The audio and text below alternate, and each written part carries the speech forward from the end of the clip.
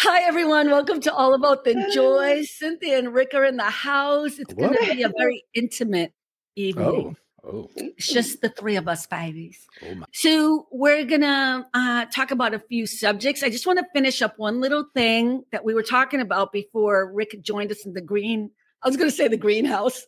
The green room, and just say this for a moment. We were talking about the show 911 and 911 Lone Star. And where did we finish with that, Cynthia? I think we were talking about Grace and her husband. There's two different ones? Oh, yeah, so there's 911, which is all in Los Angeles, right? And guess where the other one is, which is 911 Lone Star. Texas. Yeah, and it takes place in Austin, because even I noticed some places in there. But Cynthia, I know what I asked you. Which one did you like more? Oh, the original. Which is 911. Yeah, the LA one, yeah. Yeah. Look, I didn't mind watching the rest of 911 Lone Star, but it wasn't as easily for me to digest, is all I'm going to say. So I did it because you forced me to. Now, Rick, how are you? Doing good. How's everybody? Yeah. So, Rick, I sent you a demo draft of our store. Mm-hmm. So it's not up yet. It's not live, but we always test the products before we give them out to everyone. So hopefully in the next couple of weeks, we will get to you. Hi, Adam. How are you? Okay. First on our agenda, what was the most joyous thing that happened to you this week? Cynthia, you go first. Okay. I already know what you're going to say. I think. So everybody knows that I got the job. Yay! So on Tuesday, I actually. And you're making a lot of money. Okay, go ahead. I sent out an email to all the doctors and all the employees, everybody. So, kind of letting them know and everything like that. And what shocked me and actually felt really good was the first person to come up to me and actually give me a hug and congratulate me and everything is a doctor who everyone is scared of. And yeah, because her attitude can change with the blink of an eye. Oh. And she's a great doctor. Don't get me wrong. She's a great doctor, but she was the first one to come and give me a hug and congratulate me and everything, and that felt great. That's awesome. That's really awesome. How did everyone else take it? They must have been. Oh, everyone's devastated because you did everything, and you've been there how long? Oh, 8.5 years. Wow, that's a long time. But for 7 of those years, she's been hating every minute of it. Because ain't that the truth for all of us, right? Like the first right. We're like, oh my God, new job, got a raise, yeah, I've been through 4 managers, doctors leaving, some coming back, new doctors coming in. Definitely new employees. Yeah. Well, that's why they're bumming, because you did everything and you were like the steady person throughout all of it. You know what I mean? Oh, yeah. So we're going to miss you so bad. Why? Because we're going to have to work so much harder now. Oh, not because you miss me. Nice. Like, now we have to do some work. Well, again, congratulations. I'm really proud of you. And I read your resignation letter. I'm just going to say this. The fact that you didn't ask me to edit or to consider it or whatever, I was like, he is so on point to leave.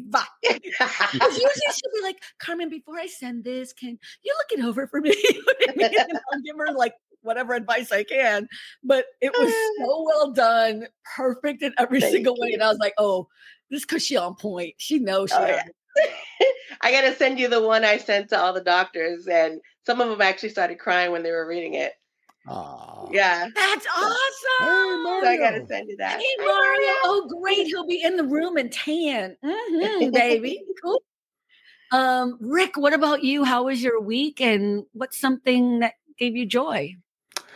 Well, one thing, my son sent me a text and I saw there was an attachment. I was like, what's this? And he got his official temporary license to do the physical therapy now. So he can literally do it now, part-time for now.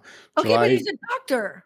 Right. But he still has to, you have to go through licenses and all this stuff. Oh, okay. So it's good till September. He takes the test in July. He's smart. I know he's going to pass. So that's really cool. Yay. Other thing too was. Glad. What? Yeah. The other thing too was since he's here, and I'm not saying it just because he's here, I really love listening to you and Mario, your private lounge. It was fun. It was good. I even watched School Days. Is that the movie y'all talked about? Yeah. I was Love like, that movie. that is quite a movie. I was going to ask about the Mario thing, but what Mhm. else were you saying? I'm sorry. Yeah. No, I meant you guys, you know how I am when you mention a movie, I'm automatically gonna see if I can find it and watch it. And so I saw that movie and I was like, oh wow, yikes. Yeah, There's some interesting parts in this movie. absolutely. But Yeah, but remember, it's how old is it? I mean, it's also, yeah, for the time, yeah, yeah, like a lot of stuff I saw there, that would not fly now. Like no way in absolutely the world. not. No. Yeah. But yeah, it was interesting, thought provoking. So yeah. Yeah, I was surprised that was like his number 3, but I understand why too. You know what I mean? Mm-hmm. I think it was his number 3, right? I forgot. I can't remember now. I can't remember. I think it was his number 3. I'm surprised because his favorite movie was The Color Purple, and I've never heard anyone else but me. I was kind of mad about it too. Like that's my movie. Like you don't. Yeah. So it was really well done, and it was fun. And I will say this, and I'm not surprised by this, but I am. So I don't have a lot of subscribers on YouTube. I don't. But his video, the live, the pod, what am I calling it? The private lounge. It'd be great if I knew my own stuff, but whatever. The private lounge with Mario is the most played. And it was like within, I don't know, 5 days or something. Wow. Yeah, it was really weird. I'm not weird, but I you just never know what people want to watch. And he's That's just true. so charming and lovely. But the podcast is like, if my top was Juliana before that was still the top one, Mario's like up here. It's Wow. he either has like a huge following I don't know about, but I was like, okay, we're gonna have Mario part 2, 3, 5. Like, so Mario's booked for the next few months. so we're gonna do a weekly private lounge with Mario only. You know what I mean? Like, we are going to do a second one. He wanted me to do a second one with him so we could talk about some other stuff. So we had already decided we're going to do it, but we're going to do it in a little bit. But it was so well done. I was really psyched. Wow. Okay, cool. No, you didn't tell us about how your week was at work or life. Oh, work wasn't too bad, thankfully. Shorter work week because I was off on Monday, thank God. Yeah, it's those little things, man. It really is. Yeah, that wasn't. I was thinking it was gonna be crazy busy on Tuesday because I'm like, I got to deal with whatever Friday, Saturday, Sunday, Monday, and Tuesday morning. But no, it wasn't bad at all. I was shocked, but yeah, it's been pretty chill. I'm like, thank you, God. Oh, you just jinxed it. You just said it's been pretty chill. Tomorrow will be a day. Oh, it's the last day. I don't care. It's the last day of the week. Hit me, baby, one more time. Right. So there's really kind of 2 things that happened this week that were great. One of them I put in the email is, so I have a trademark and people know that it had already been okayed, but you have to get the official certification. So it's not a big deal, but to me, it just makes me feel so official to have All About the Joy be trademarked and just fun. The other thing is the store. I've been working with the logos and just trying to set them up. And it's not that it's that difficult. It's difficult for me because I come home, if I'm lucky, by 5. Well, Thursdays I try to come home by like 5:30, but usually I'm out till 6, whatever. You know what I mean? Like it's just, and especially because we have this drama going on, it's really hard for me to then edit and da-da-da and da-da-da. And then on top of it, be a quote unquote designer for a store. You know what I mean? So I'm excited about that. I also, and no one needs to go to the website yet because it's not finished, but I did change the website. All of your pictures are up there on the front pages. I'm also going to set up the bios for everyone. That's next on the page. And then I'm going to set up the store and then we'll force everyone to buy products and go to the website. That will be our next push. No, just kidding. I'm not going to push anyone to do anything, but I just think it looks better. And I don't know. We'll just see how it goes. So I'm excited about those things, you know? That's really cool. Yeah. Okay. One of the other questions I had, which was kind of random because it happened to me this week. Did someone break your heart this week? Was there something positive that came from this experience? Go ahead, Cindy. Someone break my heart. Well, if you don't know, I'm sure Rick does. Yeah. Well, look, break your heart may be the wrong wording. I didn't know how else to say it. Like, I'm so disappointed in something that happened this week with someone, and it broke my heart because I had so much faith in them. So that's what I mean. I don't mean break your heart like, some romantic relationship. Unbreak my heart. Oh my God, who sings that? Oh, Whitney Houston. No. Yeah. Unbreak my heart? No. You don't I am know telling this? you, she may Toni not be Braxton. Toni Braxton. Oh, Toni Braxton.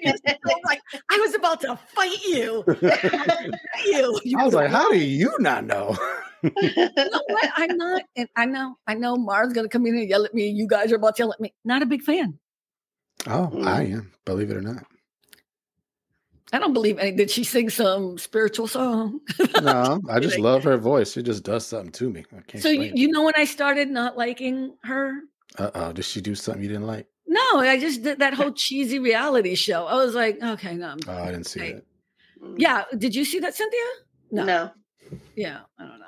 She has a great voice, but so doesn't Anita Baker, right? Fly voice. But then once I hear about what she does at the concerts and, I don't know. I lose respect for people pretty easily. Like Madonna not showing up at a concert at 8:00 and showing up at 12 instead, 12 p.m. And you've heard that, right? I didn't know. You did it here. Right in Boston, right? Yes. Yep. She was 3 hours late. Wow.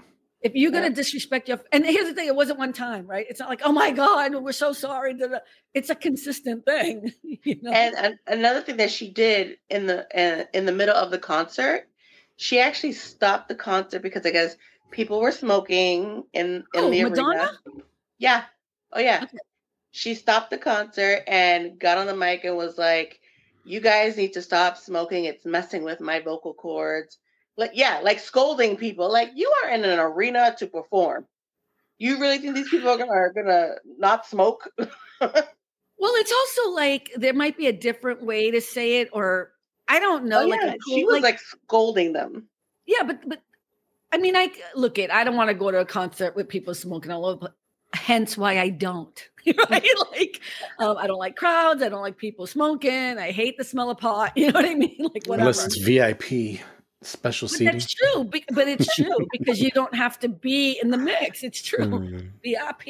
Honey, again, call me bougie. I am okay with that. I'm good. But I just choose not to go. But it's tone, and when it's all about you, right? It's selfish. And yeah, people are paying. If it was a free concert, do what you want. Scream at anybody you want. They can walk away, no big deal. But if people paying hundreds of dollars, you know what I mean? Shoot. Charlie. Oh, my man, Charlie. Backstage or no way. See, Charlie is with me. He is so with me. I agree 100%.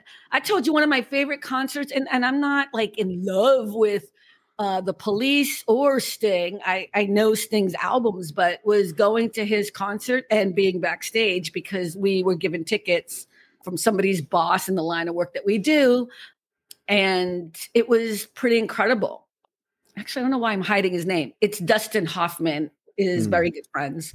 So one of my friends worked with him, and she called me like that day. It was like, what are you doing tonight? I'm like, oh, I'm free. Why? You want to go have dinner? She's like, nope, be ready. I'm going to pick you up in an hour. And I was like, where are we going? You know what I mean? So it was kind of cool. But it was cooler because I could enjoy it and not have anxiety, but Madonna got to have everybody who is making someone pay for something and that much money for you to sing your songs. I don't think I would take that from anyone. Yeah. Like, and I think Aretha Franklin was a god, Whitney Houston was a god. George Michael could get away with it for sure, but I'd be okay with it. You know what I mean? Or Prince. Prince could probably yell and scream at me. I'd be like, oh my God, thank you. I appreciate Prince you. would probably join in. I know. Oh, Frank at the Greek Theater. Wait, 10th row, center. I need backstage still, Charlie. That's still too many around me. I'm just messing with you. What else are we talking about? Wait a second. Hey. Mario. How are you, Mario? I am fantastic. I'm just trying to get my screen together so I can see you guys because I can't see anything. There you go. Hi. Hey. Okay, the famous Mario Dawson. Oh, stop it. Did you hear what I just said earlier? I heard. The podcast is unbelievable. Like, I don't know what you did. You must have lots of family. He told him all. He says, if you don't watch this thing, you ain't not invited to the family barbecue. I just said, welcome to the cookout. Come on through. Rick, what did you just say, baby? I said, he told everybody in his family, if you don't watch this thing, nobody's invited to the family barbecue. Nope. Yeah, not welcome to the cookout. You can't have no ribs. That's the trick. That's it. You cannot come to the cookout. That's awesome. I also want to give Mario some other credit. So Mario had suggested weeks ago that we should start with talking about what's one of our joyful things that happened that week, or whatever. And so now, after going through my to-do list, I was like, "Oh yeah, right. I got to ask everybody." It's a good idea. But it's a good way to start the show because it's called All About the Joy. So the first thing you want to talk about is joy. And then you can go into everything else, whatever. It doesn't matter. Yeah, no. So see, that's a good piece of criticism. And I just want to say this as well. It's how you give criticism or advice. It's that tone that matters. Yeah. And like I said before, if I don't have respect for you and I don't care who you is and you have the bad tone, it's, you know what I mean? Like that to me it's all in the delivery for sure. For sure. But it's a good point because I'll tell you right now, I clicked the video. I was like, okay, the title sounds interesting. I'm listening. I'm going to give you another minute. The topic wasn't discussed still. I was like, okay, bye.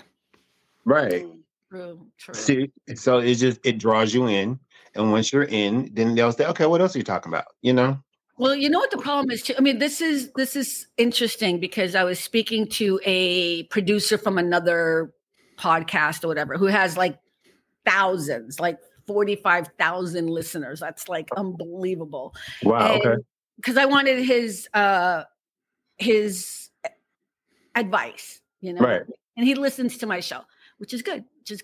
But he was saying that you can talk about it being all about the joy, or if your podcast is about space or whatever. He's like, but what needs to happen is the show at some point needs to be branded so that when people come, they already know that's what they're, coming to see. The other problem that he said is your show is about something good. And just like the news and just like anything else, people gravitate towards the drama of conflict and whatever. And we don't really have that much conflict unless it's funny between each other or whatever, right? We're not really fighting about politics or religion or sex or whatever.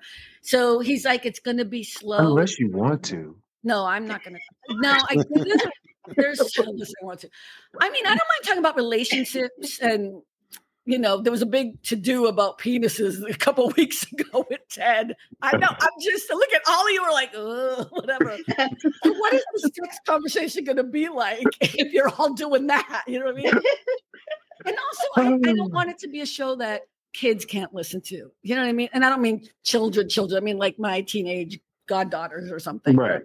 Like, so yeah. Anyways, all right. Wait, Mario, what brought you joy this week? Well, not this week, but last week. I was on vacation in Mexico, so I had a wonderful time. That brought me tons and tons of joy. We stayed. We stayed. I'm sorry. We stayed at this wonderful place in Cancun. It's called Pueblo Bonito Sunset Beach. They have 4 or 5 different resorts that they're all interconnected. We did the all-inclusive. I know how Carmen feel about all-inclusive, but this one was pretty great. Again, I'm bougie. I can't help it. It was a great vacation. We got to celebrate my daughter's 21st birthday while we were there. It was birthday, it was graduation, it was all the things, my anniversary's coming up, into 4th of July. So, my wife was like, that. Well, it's kind of hard to forget. How can you forget the 4th of July? You can never forget the 4th of July. So, yeah, we just had a great time. Did you check the beds real careful? I did. I flipped my bed thanks to Carmen. I flipped the bed. We stripped the sheets. I went through the closet with my You have to tell people what that's about. That's so with my black light. Yes. My wife had me wiping down phones and wiping down the lamps and You ain't gonna get wiping me down today. the doorknobs. Boy, I'm telling you, I was like, I'm sorry. I've traumatized so many people with the bed bug story, but it's good that no, y'all know. listen, Sorry. I'm gonna tell you a secret. Well, it's not a secret because I'm gonna put it out here in the public. My neighbor had bed bugs, and she had the nerve to say that they came from me. And I've lived in my place for 15 years, and I never had a bed bug in my life. And she gonna blame it on me. I was like, no, you are. Yeah, she got it. And she hasn't done anything about it to like fix The owner did. Yeah, the owner of the building had to. But yeah, what you're not gonna do is put that on me. That's So crazy. yeah. So she must have them and gotten bit or something. It's not something you're just like, oh, hey, I have bed bugs. You're going to have stuffage. Okay, I'm sorry.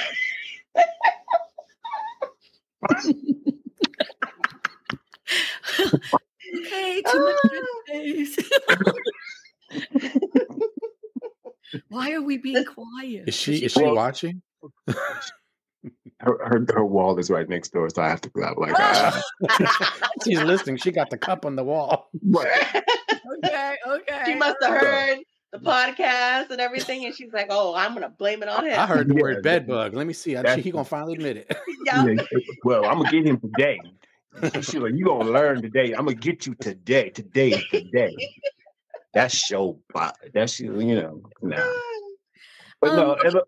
But my joy was vacation. I heard the question about what made me sad. I didn't say what made you sad. No, wait, we haven't finished with Rick and Cynthia. They haven't. Oh, okay. Because I was driving. I was just trying to jump in and get in. Oh, you're trying to. Okay, well, they did not answer. Did someone? Wait, what? Rick? So he's already here. Might as well roll with it. What we've got. We have. To I don't want to be rude. The question. It wasn't. What broke your heart this week? What broke my heart? Yeah. Or disappointed you? What? My father did, very much so. Yeah. It's always drama when you have families come together for special occasions and they don't act right. So it was that. And so, we've always had an up and down relationship, but he really disappointed me while he was here. And I'm not going to go into what he did. He knows what he did. And it was, it affected my whole family. But we moved on. We're good. God is good. So was there anything you seem okay with it, but was there No, I'm not okay with it, but you have to keep moving forward because you can't live in somebody else's trauma. His trauma is not my trauma, and you can't, I'm not going to allow anyone to pour their trauma on me and affect my life the way he has in the past. So, God bless him. I understand 100%. And the hardest thing is to realize that just because people are your family or biologically related to you or whatever terminology you need to use to justify it, does not mean people have the right to treat you a certain way. And it's really hard for a lot of people to walk away from family. And I think it was the best thing I ever did. Yeah. And I love my dad. But we've always had this roller coaster of a relationship. So, since I was a kid, and, I always want to make sure that I do everything right by my parents, no matter what. And Rick, the Bible says, honor thy father and thy mother, that thy days may be long upon the land, thus saith the Lord. So I was raised in that. I was indoctrinated with that for, to honor my parents. So I always do my best to do that. I'm very close to my mom and my dad. And like I said, we have an up and down relationship. I brought him here, wanted to make sure he was here for my daughter's graduation. Things did not go the way we expected, but that's okay. But that's all right. So that was my sad part. Well, good for you for finding a way to deal with it. Yeah, for sure. Everyone has to, because you can't make someone else's trauma your trauma. People do it all the time. They try. Yeah. Yeah. And it's okay. We move forward. Yeah. God is good. My dad's passed, but there's nobody on this planet Earth that ever could get me as angry, riled up, emotional as my father. Nobody. Yeah. Ooh, let me try. No, I'm just kidding. Sorry. Can't do it. Sorry. It can't happen. Rick, was there anything that disappointed you this week, but you found something positive out of it? Or did anyone romantically disappoint you? No, I'm just kidding. Oh, You come know, on through. Come on in the room. Well, Let's talk about it. asking broke your heart. So everyone always thinks like that means like a romantic thing. I just mean anyone important. when I wasn't sure I was going to say, but then when you said the word romantic, it sparked a memory. And this happened today. A woman. Oh, again, come on, God. What revealed? Revealed to you. This is from Periscope days. This woman, now she didn't say it to me, but she said it to others who told it to me because, nobody could keep a secret. This woman said God told her that I was going to be her husband. And I'm like, well, until God tells me, you are delusional. He And didn't put me in that conference call. I didn't get that conference call. now once in a while, she'll hit me up, pray for me, blah, blah, blah. Today, I hope she ain't watching because she's going to hate me. Today, she sent me a message. My landlord's going to kick me out tomorrow. Do you have any money so I don't get kicked out? I'm like, do I have the word bank on my forehead? No. Who told you I had money? I ain't got no She thought you were already her husband. You are cleaved.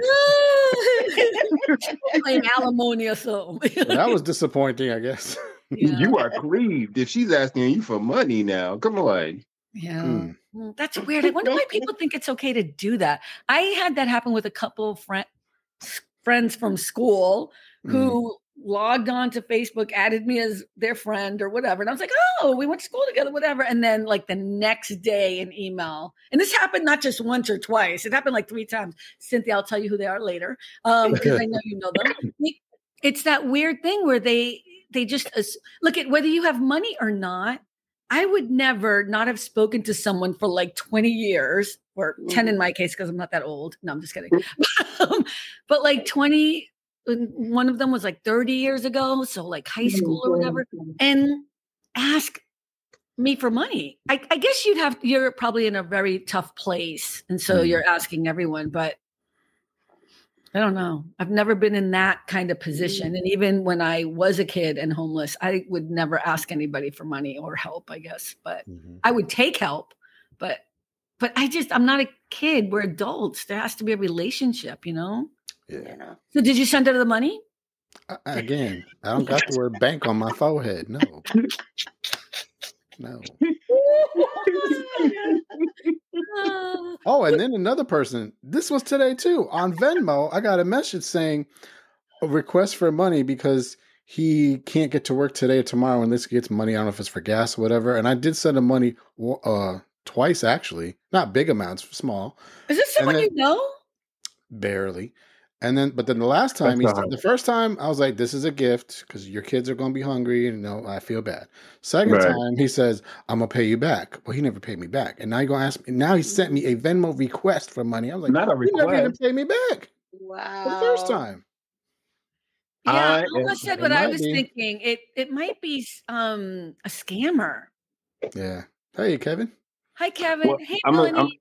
I'm gonna. I almost said it might be a scammer. Yeah, but I'm gonna tell you, we have a friend who just reached out to us and said, "Hey, I'm doing this. Can you send me some money?" Just randomly out of the blue. And I said, "Well, not right now because I have other things going on. My family, this is when my daughter's getting ready for school, getting ready to graduate. I said we just started school. Things, I have other issues. No, I can't do it."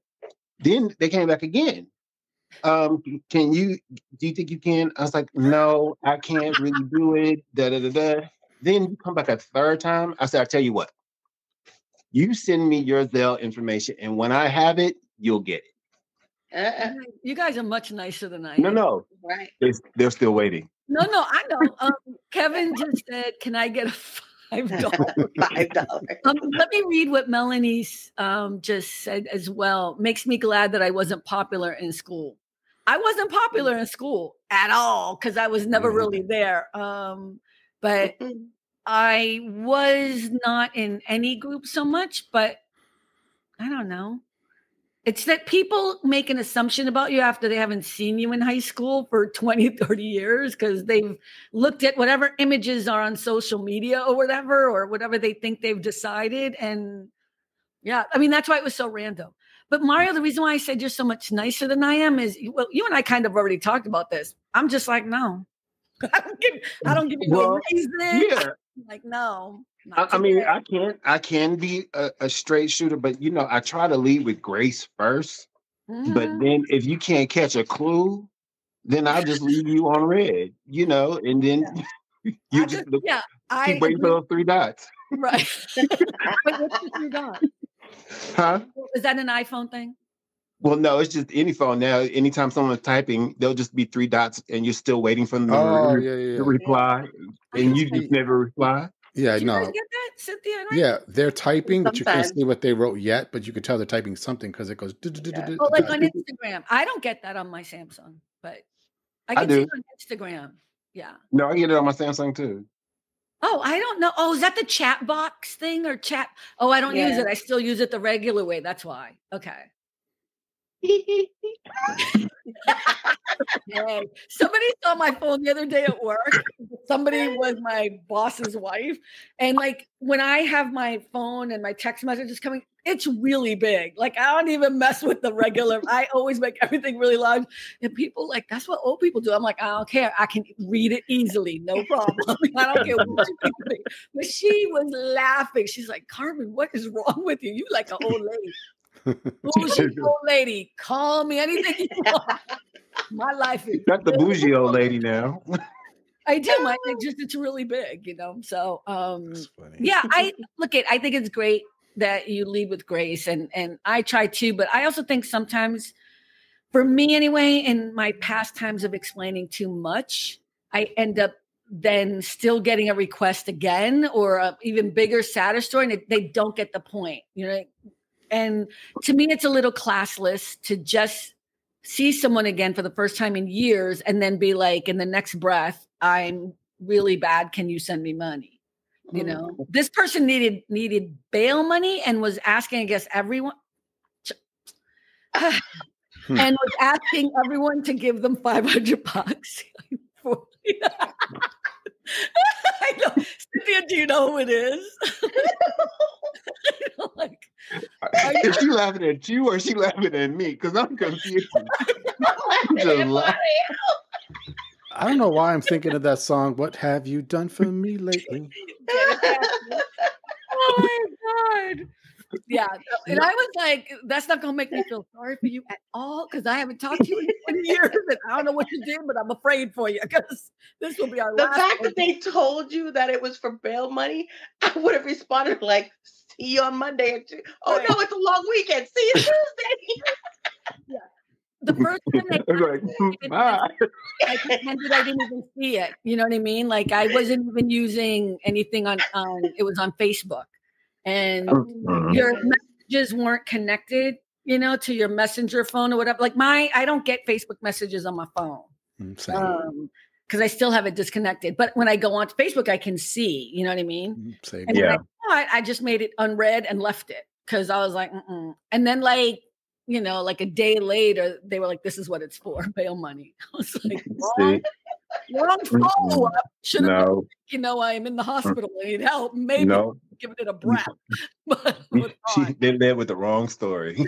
That was the wrong story. Right. And even if it's true, you thought this part that was wrong for a 20. You are SOL because you won't be.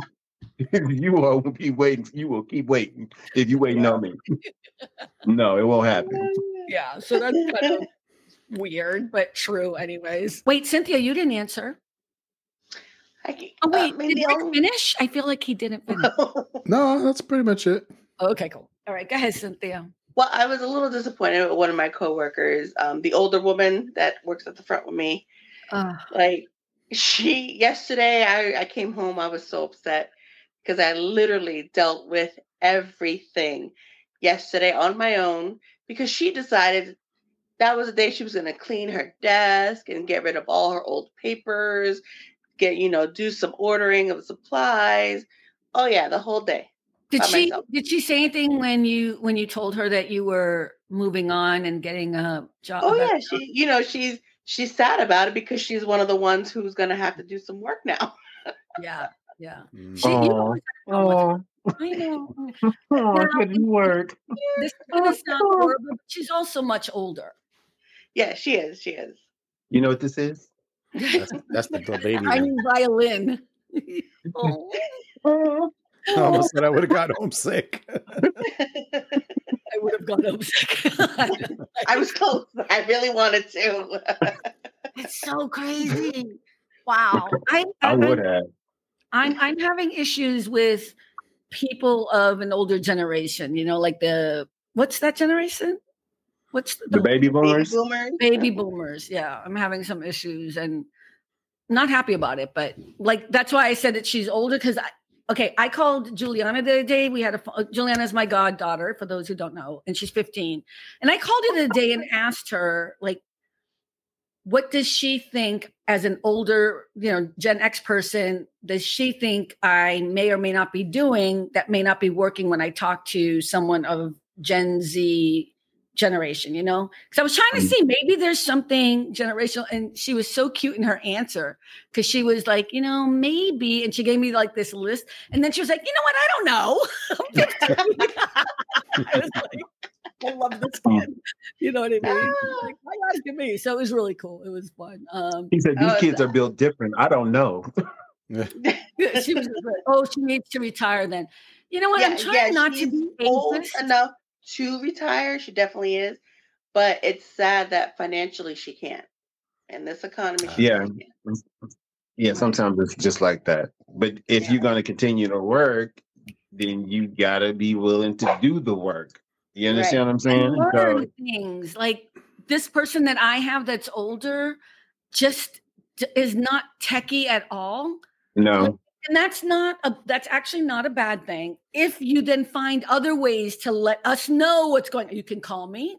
You have if you don't know how to text right or whatever, or you don't know how to answer email, so you can call me. And if I don't answer, leave a message. I will get to it and I'll call you and we can go. So that's what, I don't expect everyone to know everything as times change. I know at some point, and right now I can tell you there's some things I don't know. I just said it right now. Oh, the chat box. You know what I mean? Because I don't. Right. So I think it naturally happens as we get older, we get wiser, but then we're probably not in on the newest thing happening. So I'm trying not to be ageist because we will be there all someday. Yeah. But you do have to do is find a way to do your job if you're going to keep it. Yeah. That's for everybody. As my grandmother would say, just keep on living here. Just keep on living because you'll get there, because we'll all get there. And again, my word of the day, grace. We got to show a little grace to our elders. I know it's hard because it's even for me with my mom. My mom is of a particular woman of a particular age, as she says, and she has problems with phones and the apps. Now she's trying and she's doing, but I can guarantee you next week she's saying, "Can you help me with this bank app again? I got locked out." I'm like, okay, well, what do you do? I'm like, she's trying to do online, her online bill pay. Now she's on the struggle bus for that. She needs a permanent bus pass on the struggle bus for these apps. So, because she is struggling, but I have to, as her son, as a younger person, I'm going to always go. But then what's even better, she has a granddaughter who's even more proficient, but has less patience. So you got to, because these younger kids, they're so just tech savvy. They're just doing everything at 1,000 miles a minute. They're like, didn't you hear what I said? I said, do this X, Y, and Z. It's just not that simple. You got to slow down and give them some grace. But like Cynthia said, you got to do the work now. You got to be willing to do, like, Carmen, you also said, pick up a phone, answer an email, send a smoke signal, do something. You can do that. I want to say there are some that take advantage, so I'm very direct and ask, what are your strengths, and then put them in charge of all of that while I do the rest. Well, here's the thing. I agree with you 100%, and in theory, that does work. But the reality is when I asked the person that I work with, what can I do to help you? because I know you've been doing this work for this family for 25 years, right? That's the other thing. There's a loyalty thing with this family, and I love that about them. But she's in her late 70s, okay? And she gets insulted instead of, like she said, I'm doing it, I can do it, I'll do it. And it's like, right? Yeah. Like that's what I've gotten. And I'm like, I'm trying to be helpful. I call you when I need some advice on how to deal with blah, blah, blah. And I do. Right. Like, she's been with them for 25 years, Right. So she's got all of the information and skills that I don't know and don't have. Right. Let me ask you a question. Does she have, you know what FOMO is, right? Fear of missing out. Mm-hmm. So does she? I know what that meant. Carmen, does your co-worker, like, does she do that? Like, does she have fear of missing out on other things? Like, if you're talking with the other younger group or whatever about tech stuff, does she ever chime in and say, oh, well, how come I'm not included in this? I mean, we work in different states and different things. So I'll give you an example of what happened. So I will get a call saying that, I don't know, I'm going to come up with a scenario that makes sense, but not give it away. Let's say the person is in charge of all of the maintenance people that fix one of our clients' properties. They own property in another state in New York. Mm-hmm. And I don't have anything to do with that. I don't have anything to do with who the vendors are, I just know how much money I need to dump in there. You know what I mean? Get an okay from our boss to dump into that account so we can pay the payroll. Yeah. Yeah. The bookkeeper can pay the bills or whatever. My whole job with this client is to be the interface between anyone and him. Right. So I will deal with the lawyers, the CPAs, but my job is not maintenance of the property and the cars and the house staff. Okay. Right. That's her job because she's there. And that's what she's been doing for 25 years. So me getting a call from vendors or other staff members there because they're complaining. Yeah, that's a problem. They haven't been paid. The bookkeeper doesn't know who this vendor is because they were just sent a bill with no reference. She's supposed to okay everything. You know what I mean? She's supposed to say yes or no. She doesn't answer emails. She doesn't text people. She doesn't get back to people fast enough. So when somebody's calling me about not getting paid and they just mowed the lawn, I'm not trying to say that's beneath me, but it's certainly that's not your job. Right. It's not, but it is my job to fix what's broken, right? So if there's a situation where vendors or staff people are not getting paid and the bookkeeper's frustrated because she's not getting that is my job. So I called her directly, right? Mm-hmm. I called her directly and I tell her I'm getting all these, and that's where she gets offended. So I don't know if it's a fear of missing out. I say this with respect. I just think she hasn't kept up with stuff because it's techie for her. Oh, okay. So maybe people are emailing her. So, she'll hire them or she'll say, yes, we'll pay you like verbally. Yeah. But then she doesn't answer people's emails because most people don't talk on the phone anymore. Mm-hmm. Yeah, I mean, I don't mean that in a bad way. In the work that we do, people are digital and emailing and, chatting. It's much faster. You can multitask with emails. It's just a new way of doing things. And that's what I think her problem is. I don't know if it's the fear of missing out. It could be that. I just don't know her personally. I've never met her. And I know a lot of older people, they don't want to admit they don't know how to do something. That's a big issue. That's a big. Oh, I'm not an idiot. I know how to do that. Mm-hmm. Sure you do. Pride cometh before the fall. So you're supposed to just be able to ask, and it's hard. It's definitely hard, but people also, they feel like when they have to ask you questions, it shows weakness and that shows vulnerability. But we may not see it that way, but as the individual coming into the person, if you're insecure about something, they may feel like it's weakness. And that may be an issue with a lot of our seniors. Mm-hmm. Well, there was this one time where this was like months ago, but this is what I realized, like, oh, she's so stressed. I called her from my boss's home here in Malibu, and my boss was in the room, but we have this speaker thing. It's just like a speaker box where you can call and everyone in the room can hear, right? Yeah, conference box. Yeah. Yeah, but it's yes. Anyways, but she didn't know that's where I was calling from. I mean, she knew I was calling from his number, but she didn't realize that he was in the room. Wow. You know what I mean? Like, yeah. She got really snippety and really whatever. And then he was like, hey, I'm here. And what's going on? Are you okay? And then her tone completely changed. I was like, yeah. I was like, and that's what I mean. Like, you try to be nice, you try to be grateful, and then they're frustrated for whatever reason. And usually I can calm her down from I'll be like, I'll take care of it. I'll deal with it. But I think that's also bad because it now continues to be me. But yeah, he stepped in it, and he was more upset with the tone changing. I was too. At that point, I was like, wow. Because that just shows a lack of respect for anyone else she's talking to that might be upset. Yeah, that's definitely an indication of how she talks to other people. Right. And so if she's talking to you like that, and she got busted, just imagine how she's talking to other people, other vendors, especially the vendors. Yeah, people you have to, and that she is a representation of him. So if that's what they're getting, it makes him look bad, and he's gonna realize that eventually. And bless her soul, she's gonna have to, move on to the next phase. It is a money thing, and I only know because so many times she'll mention something, and she's like, "I know I'm gonna get fired. I know I'm gonna get fired." Like, well, if you know, stop doing it. Damn. Like, what? If you know, then stop doing it. Like, come on. La cara, ¿verdad? La cara como él está diciendo eso. It's so funny.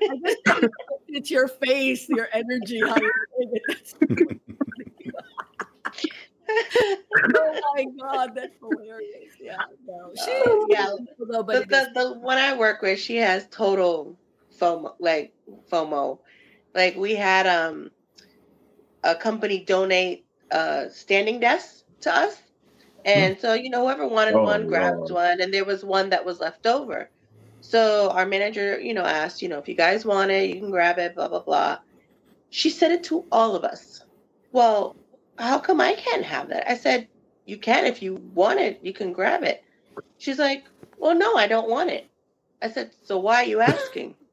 She goes, because I want to be included. And I'm like, but you were. She told everyone. And see, at that point, I would have been like, ma'am, excuse me, ma'am.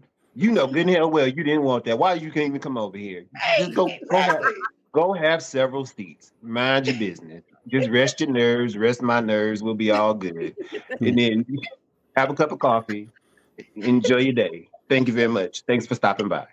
Is that fear of missing out, or is it being kind of lonely and wanting people to pay attention to you? Is that kind of the same thing? I mean, fear of missing out feels different to me. I feel like sometimes a lot of us react a certain way because we don't feel included, right? I'm not making excuses for her. I'm just trying to I come from this place where I'm starting to realize that at some point we all gonna get older. There are just some facts that feel negative, but I'm embracing it all. Like, getting older, we're all going to die at some point. Like, that's for sure. You know what I mean? For sure. No, but you know what I mean? Like, there are just certainties. We're all going to get wrinkles. We all going to have our boobies drop, whatever. You know what I mean? Okay, maybe not you guys, but you know what I mean? Lipo. Mario, right. No, but wait, no. You know what I'm saying? All of us are experiencing something. And so how can we be more full of grace? Yeah, grace. And it's your word of the day, baby. It is. It's the word of the day, grace. Try to be more understanding of, and I just don't know how to fix it. And I know it's not my job, but as a person who wants to grow all the time as a good human being, I want to be more understanding. And I also think when we can understand things, maybe we can treat it differently or deal with it differently, you know? But see, now here's the trick about grace. You can show a lot of grace, but then there's a point where people can take advantage of it. And it's like, now I'm leading with grace. Now I'm coming with grace. However, you're not going to keep doing it, you know, because now after I've explained to you in a kind, loving way, and I've come to you directly, and I've spoken to you about what the issue is, and you acknowledge that you hear me, and you say, well, I know I'm going to get fired. Well, then you want to get fired. Then at that point, I'm done. At that point, I'm going to say, I'm going to leave you where you are, be blessed, and good luck, and Godspeed. Right. Because, you know, there's only a certain line. Right. Let me read what Alma just wrote. Sounds like she feels like she's better than, and it should have been offered to her first so she can turn it down and then ask everyone else.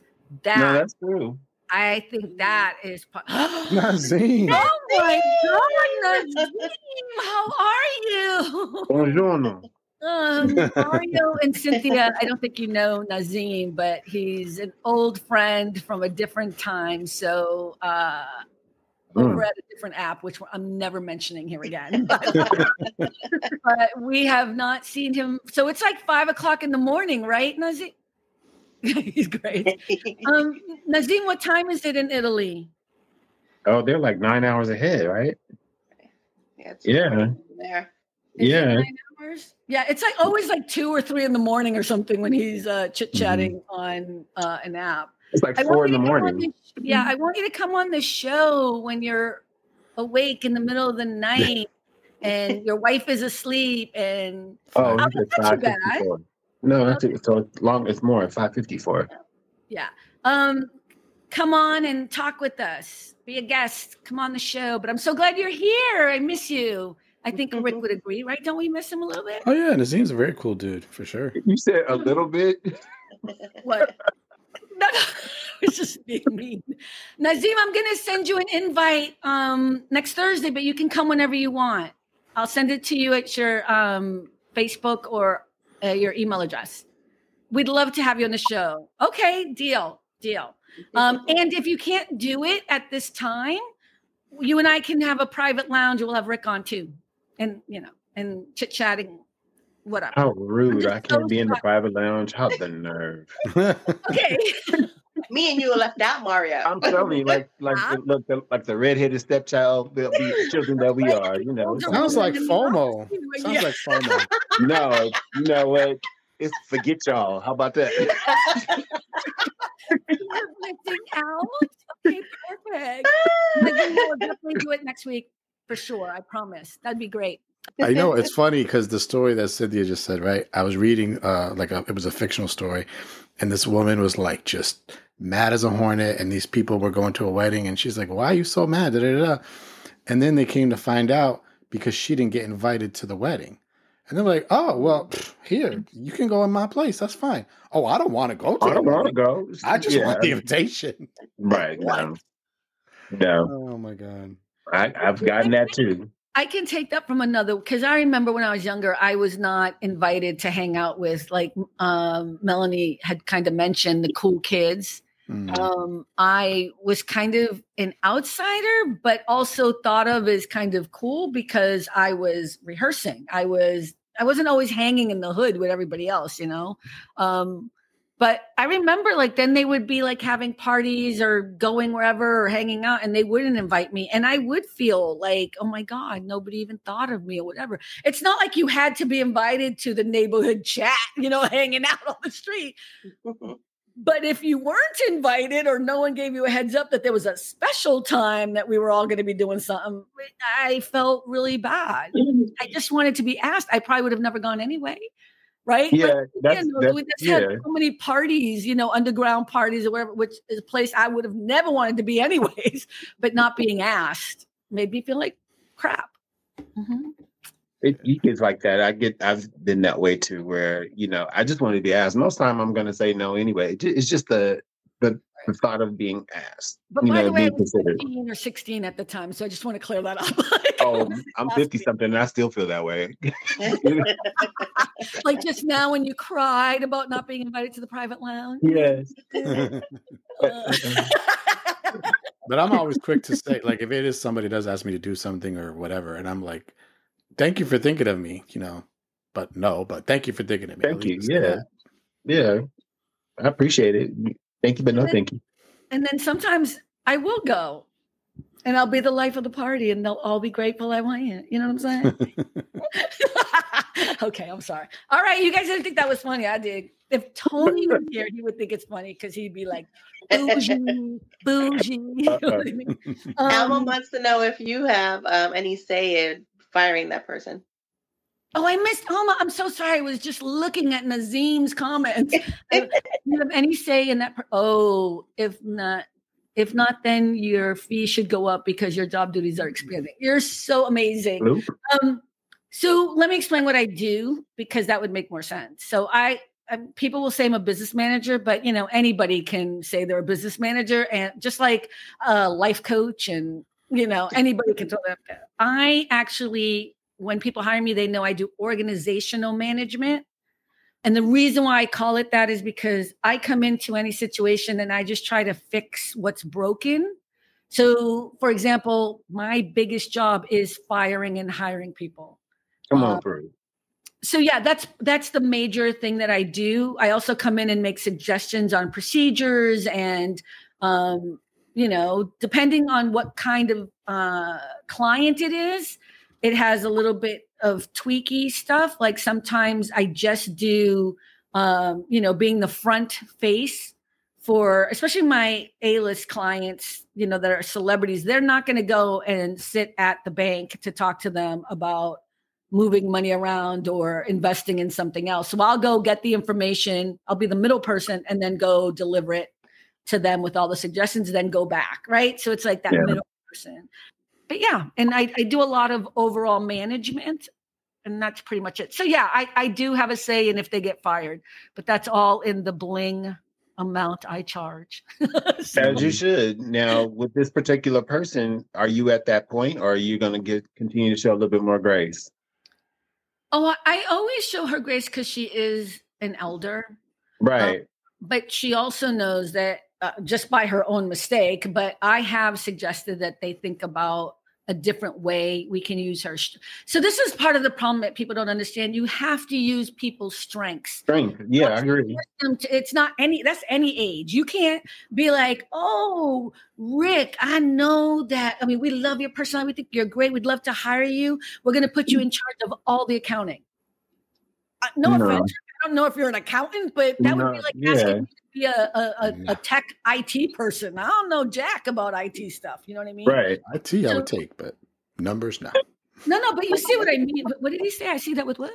I said IT I would do because I've done it before, but anything with numbers, nah. Nope. Yeah, but you see what the point I'm trying to say, right? No, because there is a longevity of a relationship. These people, their strength, the reason why I keep working for them is they are loyal.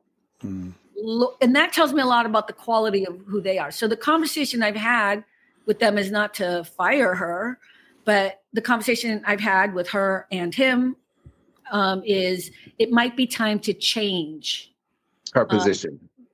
What she does for you all, maybe give her a little bump in money because I think that's also what's stressing her out. Like she's been getting paid the same amount of money for a very long time. Oh, wow. It's not their fault. It's a little bit more complicated. She was hired for somebody else than the thing. And then it's been so long, things have changed over time. So nobody was like supervising that whole situation. Yeah. And she is part of the family in a way because it's been so long. So that's on them. I made my suggestions. Yeah, it's complicated. It seems like it's really complicated. It's not very cut and dry. Right. Also, Alma just made a great point, or they need an assistant. What I suggested, because I think she would interpret that as I'm not good at my job and I'm going to get fired. She would, right? Instead no, yeah, but I think she's getting fired. Get an assistant for that state house. You know what I mean? Yeah. For the house that get somebody else to assist in all things, but not say it's for her, but say it's for her. It's for you bring them in under her. So you'll say, You're the supervisor. It means it gives you a title. So, yeah, I mean that's a good idea. It's just maybe the approaches to how you bring the person in, and like you said, just give them a bump. Even if it's not a lot, just give them a bump, make them feel like a supervisor, and then she's getting the extra help she needs. Yeah. But that's like the last part that I have to do with it. Like at that point, like I make suggestions to my clients. It's on them to pursue it. You know what I mean? That's it. Some are like, whatever you want, Carmen, go ahead, do it. Because they know I will go and fire them myself, right? They're not going to do it. So I'll be the bad guy and I'm fine. I get paid to do that. But if they're, taking their time or don't want to, I got nothing else to say. I'm curious, how do you fire people? How do you deliver the bad news? Well, first of all, it's not that quick. So like, let's say I was going to fire you from whatever position you're working for. Rude. I mean, it would be hard. You're so beautiful. You know what I mean? Like your heart and soul. And on that private lounge podcast we did last week that you can find at YouTube, all about the joy. Boom, there it is. Plug it. Come see me. Which I made sure that I clicked the like on, like everybody should. Smash that like button. That's right. Like that shit. Okay. I just did that like Chris Gale did, right? A really nice moment, and then you mess it. Hey, but it wouldn't be abrupt. I would, because not even by law, but out of decency, you want to give people chances, but you really do have to give people at least 3 warnings before you actually, so they're not surprised by the time it happens. Doesn't mean they're not angry or annoyed. So usually I am hired when everyone's frustrated and they're going to get fired anyway. Not that they know, but they've tried, like they think they've tried everything. Get him a cardboard box and his 10 minutes. With a security escort. Wow, that's professionalism. Wow. I like that. Just walk in. You come into the office with a box on your desk. You back your shit. You gotta go. Sign here. Take your shit. No. Get the clipboard. Sign your shit. Get out. Have a good day. So the first time, I have seen that. Like I have not seen a it. warning. It feels like I'm just trying to tell you what I need you to do instead of what you've been doing. Right. You know what I mean? So I'll be like, Mario, you know what? I know that this may be the way you've always done it, but I need you to step it up. I need it to be on time. I need it to be accurate. And if you need any help with that, let me know. Because I'm happy to sit here and help you come up with a different way on how to do blah, blah, blah, blah, blah. Exactly. That's warning number 1. Yeah. You're never confused that that's warning number 1 because they know I've been hired specifically to fix. And it's always usually a little gossipy that they know I'm going to fire somebody. Mm-hmm. Okay. The second warning is usually like a little bit more curt, if you will, a little bit more forward. I bring them to a separate room. I bring the boss in if he or she is around. We have a conversation that this is the second warning. You promised that you would work with Carmen. By this date, we said we'd reevaluate. So this is abruptly the second time and second warning that we need you to do blah, blah, blah, blah, blah. You know what I mean? Like you can say, by the third time, they know I'm frustrated. There's no way you can not tell that I'm frustrated. And because now I'm being a little bit more whatever. And I'm like, okay, so here's the conversation. This is the last time in 30 days, we need this to be fixed. Like the biggest thing sometimes is that people think that they can kind of hide that they've done it when they actually haven't. Wait a minute. Hold on a second. But the third time, they have a timetable. It needs to be met. We have a real evaluation, and there's never a confusion that they're about to get fired. I usually have papers for them to sign and whatever, and a severance package, and that's what I'm talking about. So it's really 3 times warning, 4th time we're done. So Alma just said that would actually be such a power move. You walk in with supplies, a stack of moving boxes and tape, and say, not sure who's going to need these, but the problem is people can sue us. Read Nazim's. When do they slash your car tire?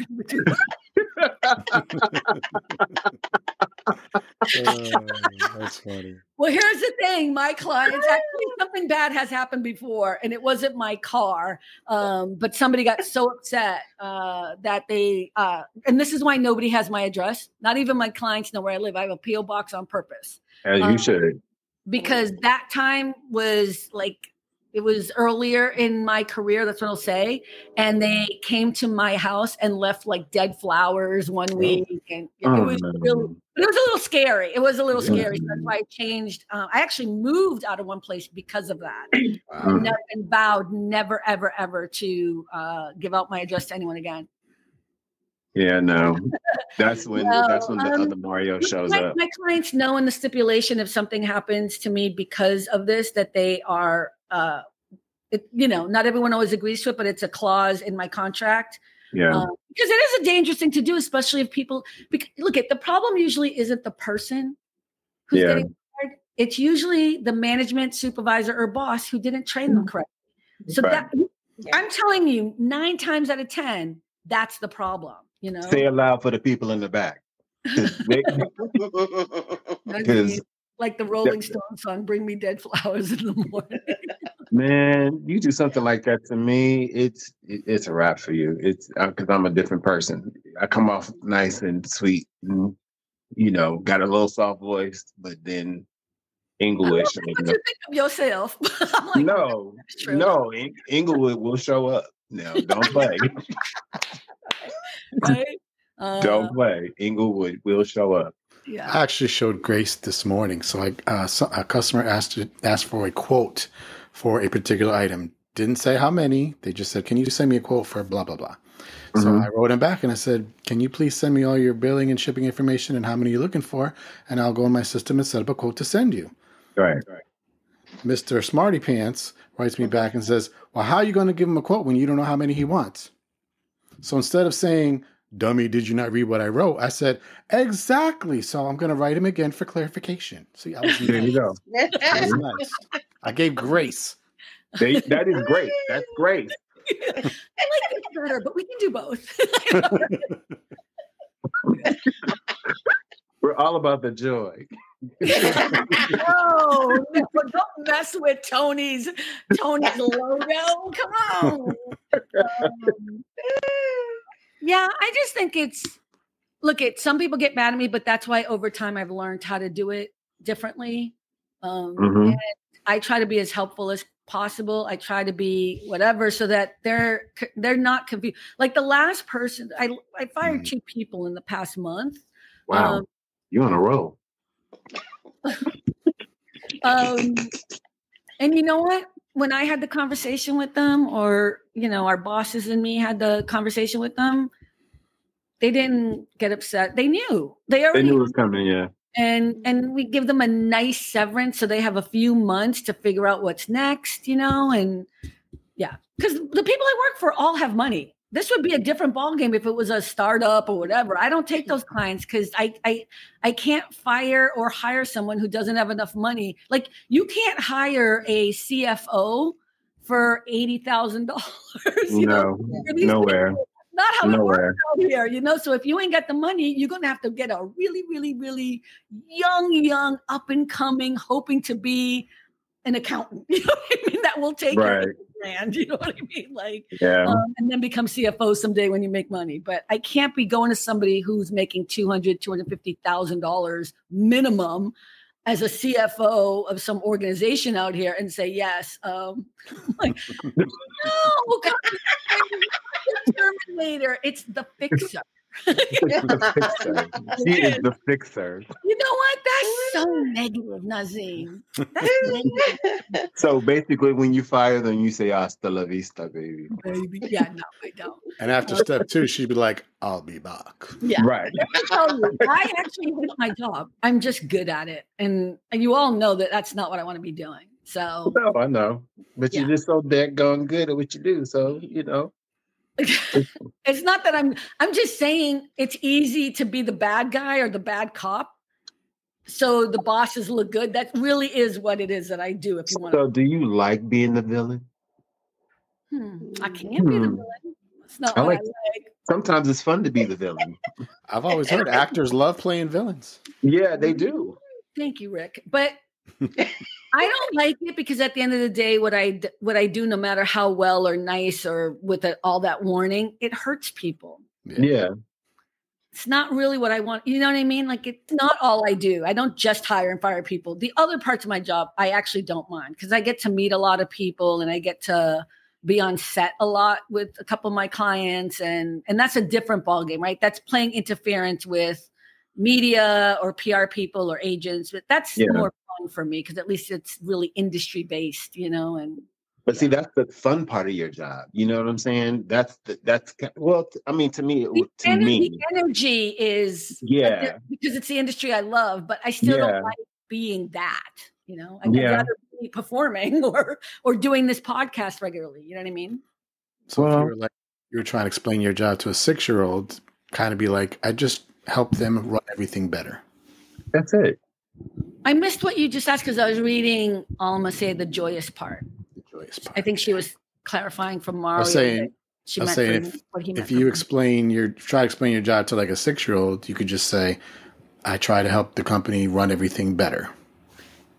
I never admit to children or anyone that. No, I'm just saying, if you had to.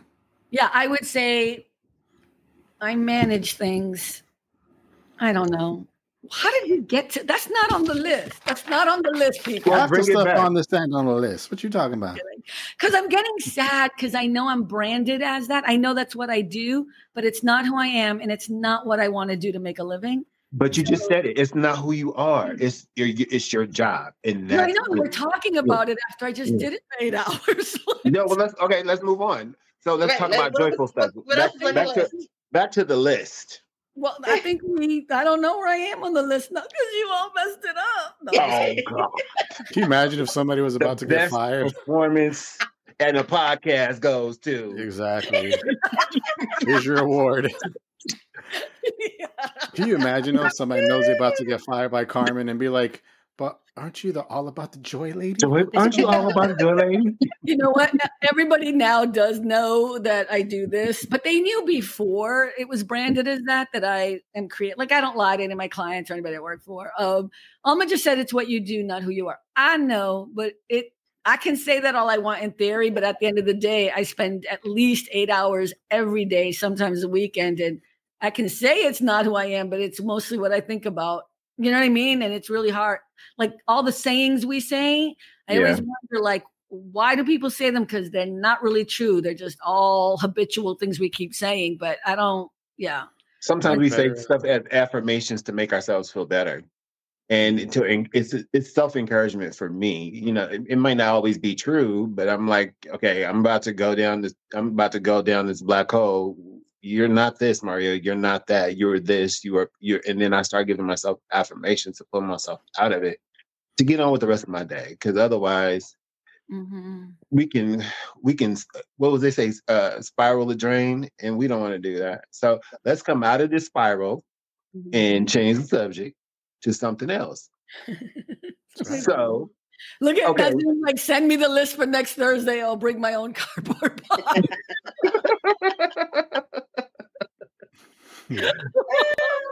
That's it. So the list is usually done Thursday morning. Maybe. Sometimes we just wing it. So you need to show yourself some grace. There's that word again. It's the word of the day. You said it. I think I do, but I'm also, we started talking about it. I think, how do you say this? Say it. Like, as a dancer, I'll give you an example. I know to my heart and my soul that I was a dancer, a performer, and I will always be that in my heart. But the fact that I'm actually not doing it or getting paid for it or just having the time to do community theater or something, you know what I mean? Right. Is the depressing part. And I don't know if the word depressing is right, but I'm saying there's a conflict, and there's only like, okay, I show myself grace. Yeah, but then I understand what you're saying, because growing up as a young person, my goal was to always be working behind the camera. I didn't never want to be an on-screen talent. I always wanted to be a director. I always wanted to be a producer. That was my dream coming up. And because, of everything else, all my other health challenges, everything else that got in the way, it's a dream deferred, but I still call it a dream. So, but then I have to ask myself, okay, what am I doing to make sure that I'm working on my dream? And I haven't done anything lately. All my clients know that March of 2025, I'm no longer working for them. That's what I did this year. Wow. Yeah. So that is what I'm doing for it. But I think And Alma just said, you mourn it. I know. That's what I'm doing right now. And you guys are telling me to show myself some grace. I'm like, I am mourning it. I am. Yeah. So that is what the difference is. That is why, even though I'm tired and really just want to sleep when I come home or just rest and watch TV or something, I will do what I need to do. And then I'm up at 12 in the morning or 1 in the morning editing this show or doing what I need to do, or, getting a trademark or fixing the website, or Rick knows that I, just started a store and we're testing out some of the stuff. So I asked him to order some, you know what I mean? Like I am in the little bit of time. So I committed to myself this year. I can't believe I'm admitting this, but I mean, I don't mind. Maybe it inspires somebody else. I was sick and tired of mourning this situation and finding every excuse and reason why and validating why I am in this situation, and then saying, okay, so why am I still in it when I know what can I do? So I gave myself a timeline, and not just in my head. I told each one of my clients when I signed my new contracts, and they're all for the same date, even though the contracts are different. Right. Yeah, I said, March, 2025, I'm out. Like one client was like, but that's only 9 months. I'm like, exactly. Yep. Exactly. Like I didn't make any changes or whatever for anyone. And my hope, I'll be honest, is to make money. I have enough money for like 4 or 5 months to get by. If I don't want to, because then I'll have nothing, and I'll be calling you all and be like, hey, friend. I pick up. Can you bail me out? I need money for bail. I need bail money. I need bail money, but I'm just saying. But my hope is by then at least getting income. Like I've started writing the book for All About the Joy, and I have someone helping me with just kind of editing. And I'm not expecting to make a lot of money, but I just want to something. And so I started that. I have the whole template out for the chapters. I also have invested in this so that hopefully there'll be something. Maybe somebody will help sponsor us. Maybe somebody will help. Maybe some money will come in from a few things of stores that I'm trying to create. I don't know. I'm just trying to pull from everywhere. You know what I mean? To see if there's ways to do this.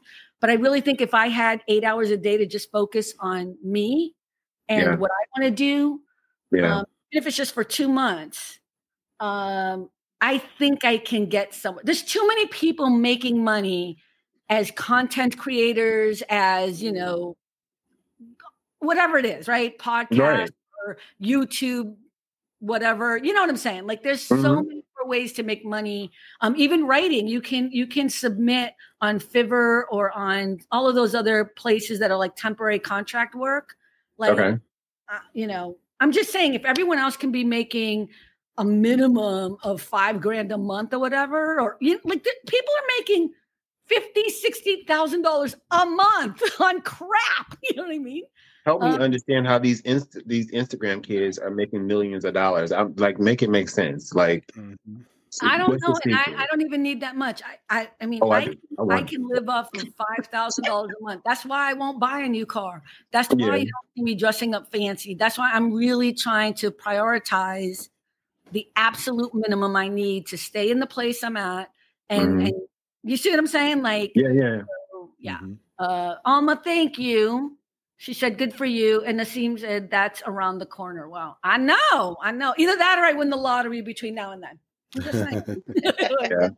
Alma said, invest in yourself and bet on yourself. Yeah. Because if you don't believe in yourself, who else is going to believe in you? Well, come on now. Come on, church. Let the church say amen. Amen. Amen. Amen. What keeps you guys from not fulfilling whatever? Well, can't say that about Cynthia because she's hustling to get to the dead world, the dead body world that she wants to work in. She wants to see dead people and she's going to see them. What do you all think of what prevents people from actually doing what they want to ultimately be doing? What do you think it is?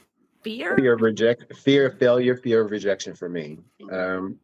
Interesting. It's because I did it before and I was told no, and I was told I wasn't good. I was told all these people poured negativity into me. So it weighed me down. And so I always, yes, the dead Not world. the dead And world. so, and so it's, I'm not trying to go to the dead world. I'm trying to stay here and try to be lifted up. I'm just reading what Alma just said. I'm sorry. No, I know. So for me, it was all the negativity of people pouring into me negative stuff. So now all this time it's held me down and mentally and physically. And so now I'm trying to, I'm taking a turn and trying to push myself out, and I'm starting to take steps, and I'm making phone calls. Actually, in the last month I've been making phone calls to try to make changes, and I'm just waiting to see where it goes. I'm not speaking on it until something happens. Oh, what one thing I forgot to tell you guys, one thing that brought me joy this week is I was on Let's Make a Deal. Boom, there you go. I know, but okay, yeah, he was on it last Friday. Okay, here's the thing, though, Mario. I was gonna tell everyone, but I couldn't find it because I think it aired wherever it aired. But unless you have something, yeah, it's on Paramount Plus. If that's you have what it is. I don't have that. Okay. Yeah, it's on Paramount. It came like if you missed it the day of, it's the only place you can watch is on Paramount Plus. So I taped my segments, and I don't even look the same. My wife was like, "You don't. It's not even the same person because I've lost so much." Can you send it to me on my drive so I can? Yeah. I'll send it to you. I don't think I can post it though because it's probably trademarked, right? It's a show. You can't. Well, I posted it on my Instagram because it's me. The whole show? No, not the whole show, just my segment. How did I miss it? I didn't see it on Instagram. Did you guys see it on Instagram? No, I put it on my story. I didn't post it. I just put it on my story. I would have marked something. I would have. Okay, we'll talk about that later. I want you to send it to me. I'll put it because I didn't post it, but I put it on my Instagram stories and my Facebook stories. So if you saw it that day, it was on my stories. But yeah, you all right. Well, let's talk later because if you could send it to me on my drive or whatever, I can then send it to everyone else. I can, but just a quick story from that whole day. So when I got on the show, I talked to Wayne Brady. I told him about my wife's school. I don't know if you guys know this story. No, I told him. You said it to me I think it's in the podcast. Yeah, but I don't think. Well, I don't know if everybody else knows. It might have. Yeah. I don't know. But anyway. No, that's a lie. You told me afterwards in the green room when we I didn't tell you on the show. Yeah. So when I talked to Wayne, I told him about my wife and her school. They were actually going to see The Wiz.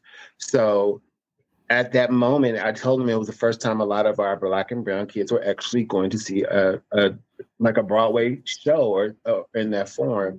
And he was so inspired by that, he wanted to meet all the kids after the show. Mm-hmm. So, but the day of the show, he was sick. He ended up having some type of virus, lung infection that whole week. So he wasn't in the show that week. But what he did was he asked Deborah Cox and Alan Mingo Jr. to come and talk to the kids after the show. It's so awesome. And it was so nice and so kind. And they talked to the kids. The kids were first like, who are they? And then I said, it's Glinda and The Wiz. And they were like, oh. And then their faces just lit up. It was a great experience. And I'm forever grateful. To Wayne Brady, but that was the better get. Yeah, actually, no shade. No shade to Wayne Brady. But yeah, Deborah Cox was a great get. So, and she's awesome. Yeah. And actually, Alan Mingo Jr., he's a big Broadway vet, and I didn't know his pedigree until I really looked him up. And then I watched him because I watched Doom Patrol on HBO, and he was on Doom Patrol, and I didn't realize it was him. I know you don't. It's. I saw it. Who was he? Yeah, he was the drag queen in. Oh, okay. Yeah, and then he was also he was in Kinky Boots also on Broadway. He replaced in the original. He replaced what's the gentleman's name? Billy Porter. Billy Porter was on. Billy Porter, yeah. Oh my God, you're kidding me. Yeah, so Billy Porter was the originally in Kinky Boots, and Alan Mingo Jr. took Billy Porter's place and played it for a long time right after him. So he's got a pedigree. He's underrated. Billy Porter is amazing. He's amazing. Amazing. Yeah. He's so underrated. I He's love dope. everything about him. Everything. He's funny to me. He's very funny. Mm. And he's very talented. And like the first time I heard Billy Porter was when Alma and I were watching Bye, First Wives Nazim. Club. We're going to jump off too because we're at the 1:30 mark, which you know. Yeah, we're gonna get off. A Yeah. lot of editing. Fine, Yeah. Nazim. Go ahead. I'm sorry. Yeah, he sang in the First Wives Club, and he sang the song "Love Is on the Way," and that was the first time I had ever heard Billy Porter. I remember that moment because I was like, "That's an amazing song," and it stuck with me. And I that's don't think I ever saw that. Is that with the three with women? Bette Midler, Diane Keaton, and Goldie Hawn. It's hysterical. It is a funny movie. I don't remember it. Yeah, no, I'm just kidding. I just don't remember it. And then they did a black version on BET with Jill Scott. Yeah, for real. They did with Jill Scott, Michelle Buteau, and Ryan Michelle Bethea, which is Sterling K. Brown's wife. It was funny. Yeah, it was definitely. It wasn't the movie. They took the concept of the three divorcees getting back at their husbands. Right. So, I think I'm doing that movie now. You know what I'm confusing it with? Whatever movie. What's the country singer Dolly Parton? There was Remember that? Oh, you're thinking like 9 to 5. Oh my God! That's what I'm thinking of. Okay, you're thinking 9 to 5. Yeah, because there was 3 women for that. That was Lily Tomlin, Dolly Parton, and Jane Fonda. That's a group of people, huh? I do remember. Okay, that's what I'm confusing it with. Okay, cool. Yeah. We are at the 1:30 mark, which I didn't even see the time go by. I wasn't even paying attention to it. So it's hard to cut us off when we're having fun. I'll stop talking. Shut up.